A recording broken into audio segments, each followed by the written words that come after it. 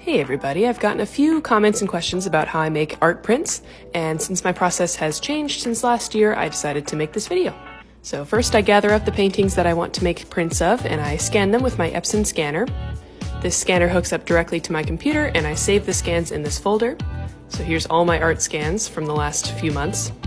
I scan them with approximately 1200 DPI resolution, so you can see when I zoom in here, there's a lot of detail. It doesn't really get blurry. So then I open it up in Photoshop. I might make some adjustments to the light or the colors, but when I'm ready to print, I open it up here.